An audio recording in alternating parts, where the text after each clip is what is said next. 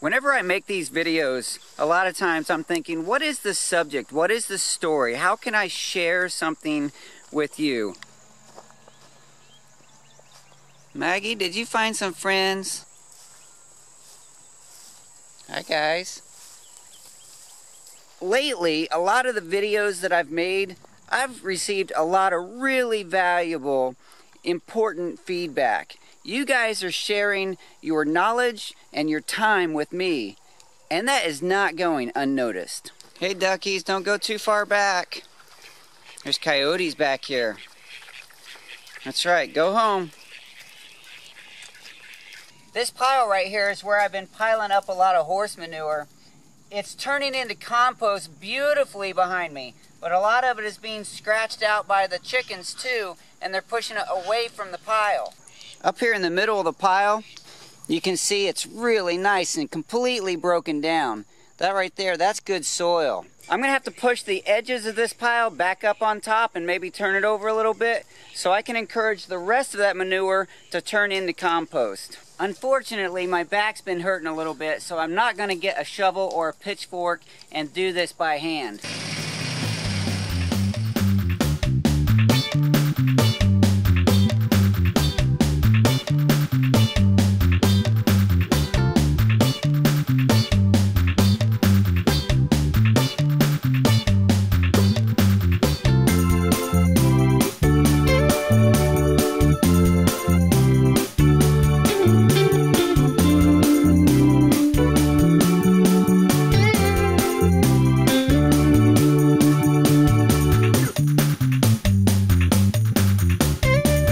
Chickens will come along and scratch this back down, and in a way they're helping me turn it over. I just don't have the physical capability right now to shovel it back in place. That's why it's nice to have a little tractor sometimes. Hey, let's go let the cats out.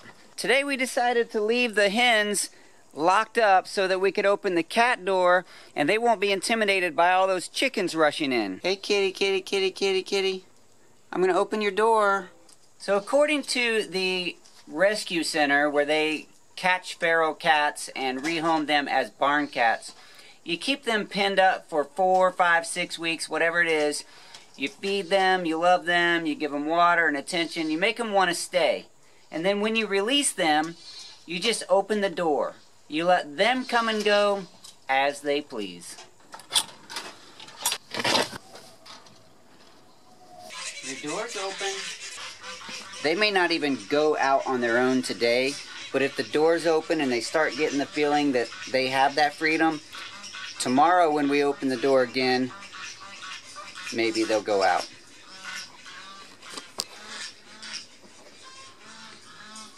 Door's open, kitty.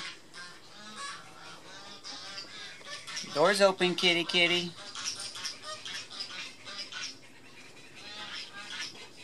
This little girl in here came a little late to our party. She hasn't been in this confined area for quite the same number of days or weeks as the other cats. And when she arrived, she looked kind of sick, so we've been separating her and feeding her separately so that she can have a little more fatty foods, put some weight on, and hopefully get more comfortable and healthier.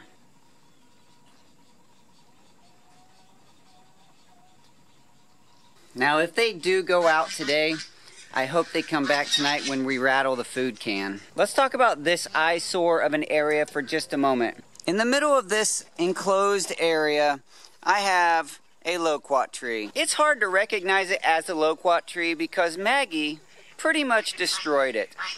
I put this fence around it because she started nibbling on leaves and I thought it was safe, but she found a way to lean way in and just top that tree almost completely off. I don't like how this looks any more than you do, so we're going to take it down and see if we can come up with a slightly more attractive solution to surround this area to keep Maggie off these trees.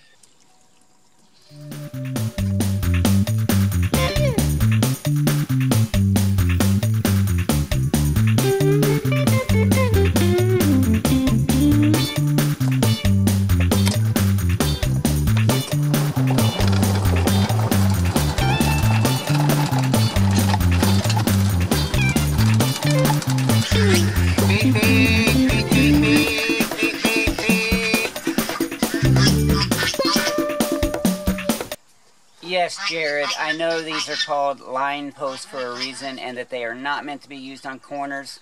So I am going to use T-post on the 4 corners of this little swale and berm. I know I said that a little sarcastically about Jared. I was just joking. The truth is, Jared and I are buddies, and we talk a lot behind the scenes, and we kind of razz each other. We joke with each other. So I really do appreciate the feedback, Jared.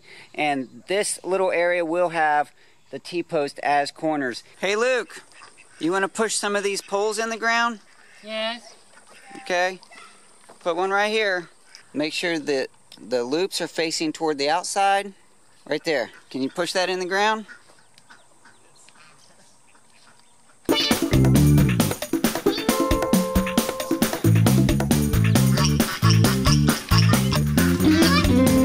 Straight down. Good job. Okay, get another one.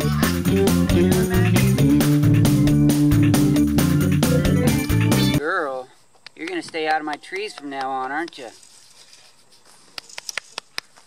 This is my Maggie selfie. Come on, Maggie, pose for me. Do the duck face. There's a snake in my boot. That looks much better than that yellow plastic barrier that was there before. This wire over here had to be far enough from this tree that Maggie couldn't lean in and nibble on it.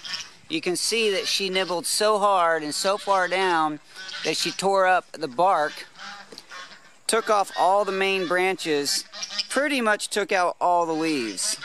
The tree's not dead, but she definitely changed the shape of it. If this were an electrified fence, I couldn't use these metal T-posts like this unless I had the insulators that go over the T-post so that that wire doesn't ground out on the metal post.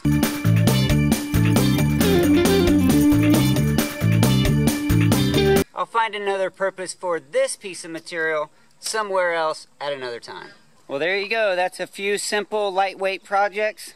But let's check on the cats. Are they still in here? Hey, kitty, kitty. All 4 of them still lounging. I guess it's just a lazy Sunday afternoon. They're not ready to leave yet. It was nice to take advantage of this lazy Sunday afternoon for me with some lightweight projects. On days like this when my back hurts, I don't want to not do anything, so I just go out and do a few things that I can do and not tweak the back. Let's go check on the orchard. Let's see how the chickens are doing up there. Hey guys.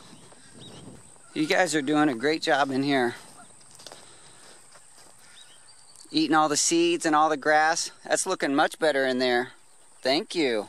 Thanks for joining me once again on the Daddykirbs farm. I truly do love the interaction and the engagement that goes on in the comments below. I look forward to seeing each one of you on Saturday morning at 9 a.m. I have now done 2 official live streams. I'm looking forward to making that a regular Saturday morning routine. Hey, it was great having you here today. I'll talk to you soon. Don't let me scare you. I'm just a guy with a camera.